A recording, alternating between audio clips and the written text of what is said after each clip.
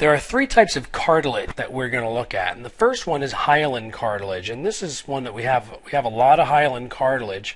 It lines our movable joints because hyaline cartilage's ground substance is very smooth. It's made of hyaluronic acid, and it's very, very smooth. Has a very low coefficient of friction, which means that two pieces of hyaline cartilage rubbing up against each other does not cause a lot of friction. It's very smooth, and when it gets lined with an oily fluid that we have in our joints called synovial fluid, it makes it very, very slick, like trying to walk on oily glass. So what we notice with cartilage is that the ground substance is fairly dense, and in cartilage it's usually somewhat flexible, a little bit pliable, but very, very sturdy.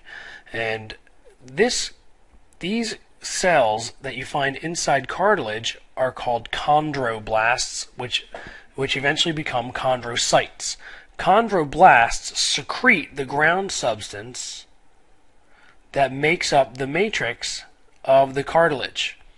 Eventually, that ground substance hardens into what we see, and the cell gets trapped in a little space inside that ground substance. That space is called a lacuna. So these little spaces here are called lacuna. And inside the lacuna is a chondrocyte. Once the chondroblast matures and is trapped inside its own lacuna, it's called a chondrocyte. Chondro means cartilage. So what you see in this image are chondrocytes surrounded by a lacuna trapped in the ground substance of the hyaline cartilage.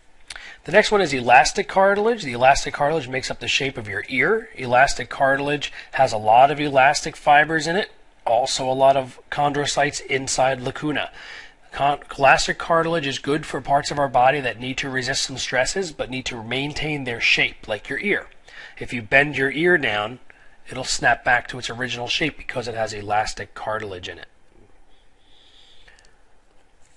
Fibrocartilage has a lot of fibers. So you can see a lot of collagen fibers amidst all of the cells inside lacuna. There's chondrocyte in lacuna, there's a chondrocyte in lacuna, etc. You can see them here as well.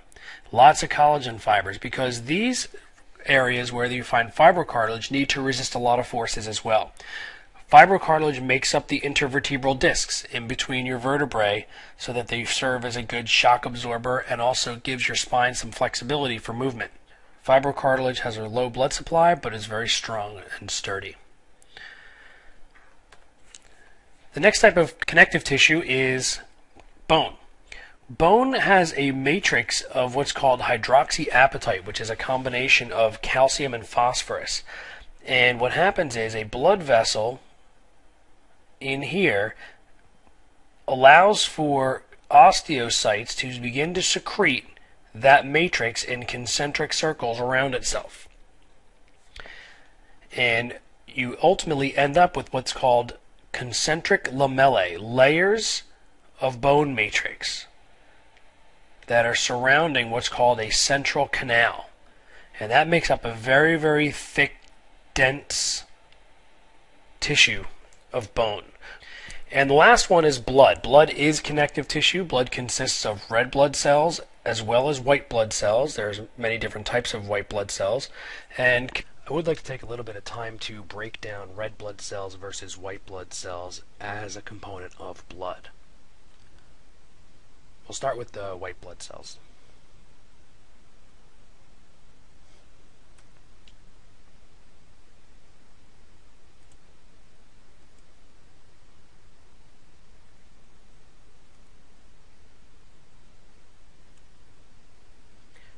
I would like to take a little bit of time to break down red blood cells versus white blood cells as a component of blood. We'll start with the white blood cells. Blood is a connective tissue that helps to support. It helps to carry a lot of gases, and blood carries hormones and glucose and all things that we need to move around our body. Blood can take, and the cells of blood are red blood cells and white blood cells, and it is connective tissue. When you look at the difference between red and white blood cells, what you're going to notice is the red blood cells, which are round and biconcave, meaning that they are depressed on both ends, are anuclear. They don't have a nucleus. They're also a lot smaller than the white blood cells. White blood cells have a nucleus. Some of them have a multi-lobed nucleus, like a neutrophil, also called a polymorphonucleated cell.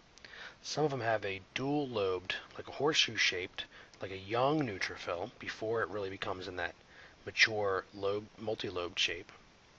Some of them have a single nucleus that's about half the size of the cytoplasm, like a lymphocyte. And some of them have a large nucleus that's more than half the size of the cytoplasm, like a monocyte.